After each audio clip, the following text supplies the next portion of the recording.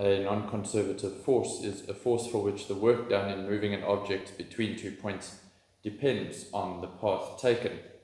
So there are two important things to consider in this definition. The first one is the dependency on the path taken. We can demonstrate that with a common example of a non-conservative force where an object is being pushed across a surface that has friction, and we can say that the work done by the frictional force is equal to friction times the displacement of the object times the cosine of the angle between the two. Now we know that friction always acts parallel to the surface in the opposite direction to motion, and we can see here that the object is moving, and for argument's sake we'll say that this argument moves 50 meters.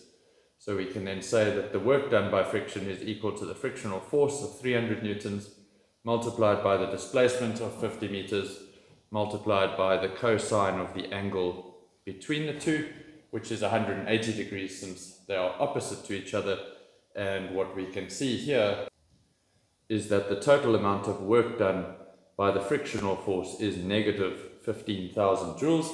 What this tells us is that friction removes 15,000 joules of energy from the system. Now, the dependency on path taken tells us that if this object were to move further, say for example 70 meters, the work done by friction would then change, because it's then friction once again times displacement times the cosine of the angle between them.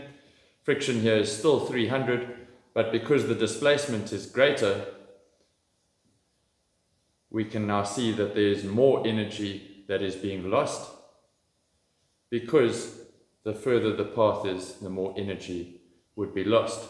So that is the first important thing to understand in a non-conservative force, is that it depends on the path taken, basically saying the longer the path, the more work needs to be done against that force or for that force.